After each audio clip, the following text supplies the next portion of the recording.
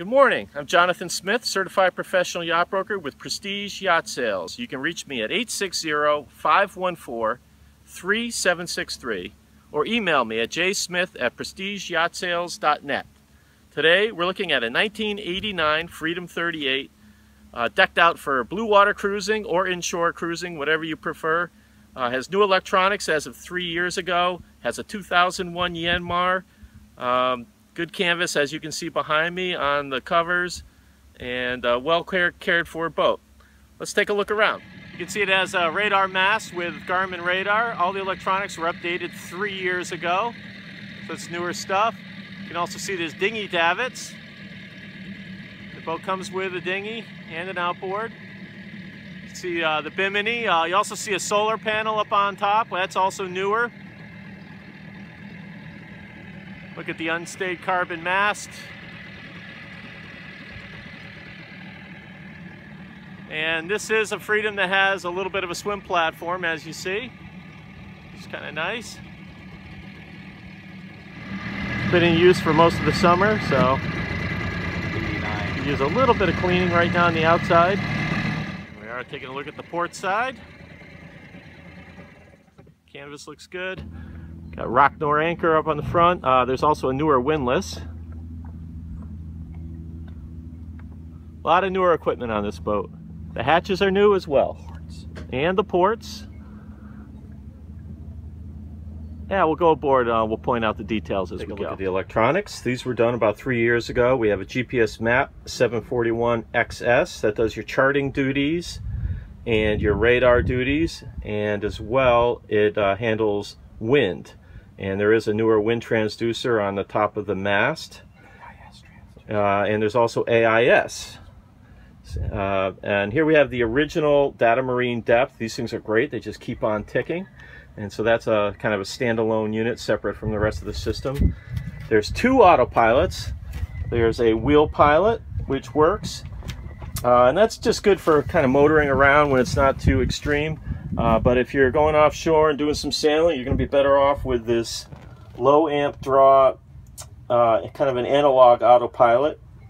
And that's a rebuilt unit, works really good, and it ties in under the deck. So that's the way to go if you're sailing. And here's your controller, kind of a basic unit. You turn it where you want to go, and that's it. Simple and efficient. The GPS, by the way, does interface with an iPad or iPhone, so you can use your iPad as another display controller, a repeater, if you will. So you can navigate from down at the nav station below if you want. Let's see, we have a Ritchie compass, looks good, and a windlass control while we're here. And here's our controller for the other autopilot. There it is. It's like an ST4000. Marine unit. And we have stereo speakers out here and two shore power inlets, one for the house and one for air conditioning. Take another look around the front of the cabin. You see the lines are all organized neatly on hangers. The canvas is good. There's a connector in between the Dodger and the Bimini. Up on top of the Bimini there's a solar panel as well. And here we have a throw bag, outboard motor bracket, our davits. Let's do a little tour of the deck. You can see the wood's in nice shape. This was sea-talled about 6 months ago, still looking good. The hatches have been replaced. These two were replaced this year, 2017. The forward hatch was replaced 2 or 3 years ago. It's a new windlass up here. Here's our controllers, Lumar windlass. See the chain? Now that's an oversized Rocknor anchor. It's one size up from what's spec'd for this boat. And as well, there's a Fortress anchor to use off the stern if you need, or as a backup. The anchor roller itself is custom. It's larger than original on this boat. Custom made. This boat is tough. Made to go offshore if you want to. Got a little whisker pole you can use on the jib when you're running downwind. That's about the only time you need it. So down at the port side of the boat. See the wood glistening in the sun. Here's our deck pump out for the waste tank. Here's our traveler for the main.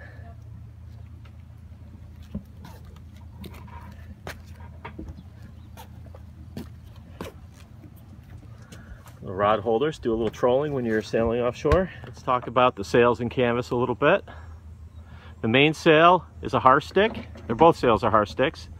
And it's a heavy duty cruising main, fully battened. And it's taken off by the owner and cleaned every year. It goes up and down the mast really smoothly, and you can also see here that we have lazy jacks. There's 3 of them, and this thing drops in an instant. The main also has 2 very deep reefs, so you can reduce sail area in a blow. And of course, we have the Hoyt Boom self-tacking jib up here. As well, there is a spare jib halyard, so there's 2 jib halyards and 2 main halyards. You can see we got a Dodger, looks to be in decent shape, Bimini, and there is a connector in between as well. And up on top of the Bimini we have a solar panel.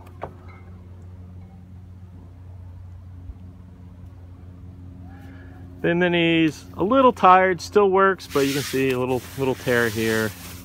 So, you know, you might get 1 or 2 seasons out of it.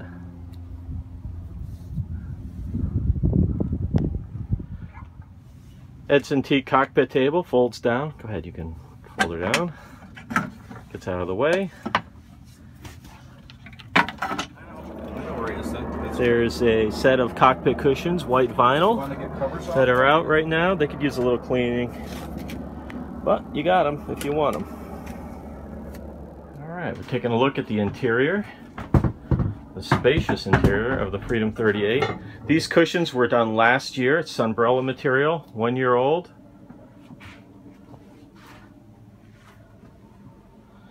Teak and holly sole. And there is a table that drops down. We'll show you that in a little bit. Walking forward to port, we have a really good size head. I would call it almost a double size head. Manual toilet. It's our vanity with sink, and then the spigot pulls out to act as the shower. And the opening hatch is new as of this year. Coming forward, nice stateroom with a lot of storage. If you look immediately to starboard, we got these built-in drawers, closets, lockers, and a really good sized V-berth. Nice wood walls all around. Just outside of the forward stateroom is a hanging locker. More cabinetry. Looking to starboard, we have a settee. Just after that is the nav station. A little bench that pulls out when you need it. Want to sit, dedicated nav station. You can see it's large enough for charts. Here's our electric panel, voltmeter, and an amp meter, so you know how much power you're draining when you got things on. Here's our VHF, an ICOM, and there's a remote VHF out at the helm. And aft we have a quarter berth stateroom, definitely a double, also with a lot of storage. Really rich wood in these boats, well built boats. Take a look at the galley.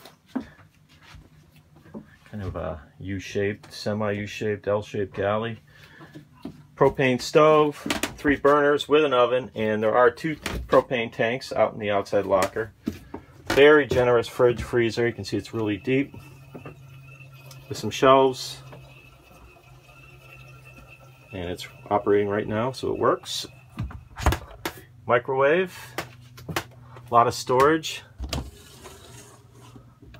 behind these sliders.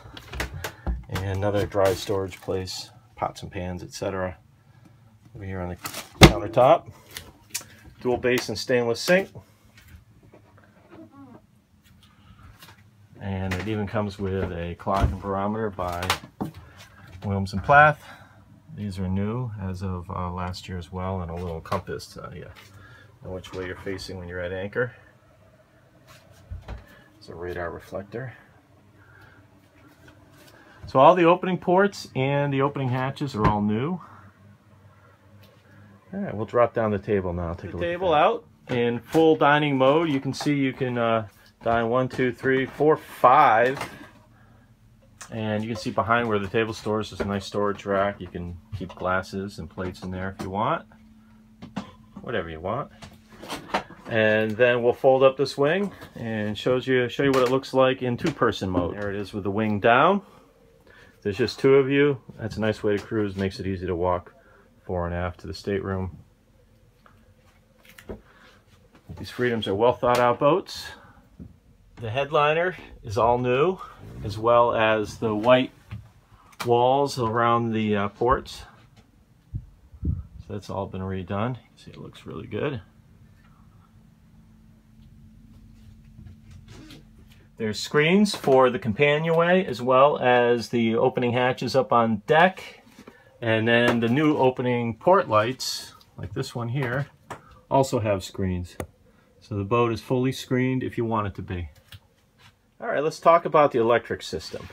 These boats originally came with 3 Group 24s. This boat has been upgraded to 4 Group 27s. So you have 3 Group 27s as house batteries and 1 that's a dedicated start battery. There's some separate switches here so you can shut off individual batteries. So if you have one bad battery, you can separate it from the rest of the units and it won't drag the others down. There is an inverter. I'm not sure of the watts of the inverter. And as we mentioned, there's a solar panel, 150 watt solar panel. And then there's a controller, a regulator for it that's able to handle much more. You could put 3 more solar panels on or run it through the regulator if you ever wanted to. All right, so plenty of power, nice upgrades there. And by the way, to access the batteries, which are underneath the nav station, you lift up the cover, and then there's a panel under here that lifts out. We don't need to do it. And then that gives you access to the battery compartment. You can see the finger hole there. All right, and of course there's a battery charger as well. When you're plugged into shore power, you can charge your batteries if you're at a dock. The Yanmar 3GM30 was installed in 2001 by a prior owner. It gets regular service, new impeller. In fact, I think it had 2 new impellers in the last year. You see the belts are in good shape, the hoses are nice. There's about 2,500 hours on it. The hour meter reads 1,500 and it works now. However, there was a period there when there was a little less than 1,000 hours put on the engine when the hour meter wasn't working. So, you know, to be conservative, we'll add 1,000 hours to the hour meter and we'll say 2,500. And we're about to do a cold start, so you can hear her start up. It's not warm, it's actually cold. And go ahead.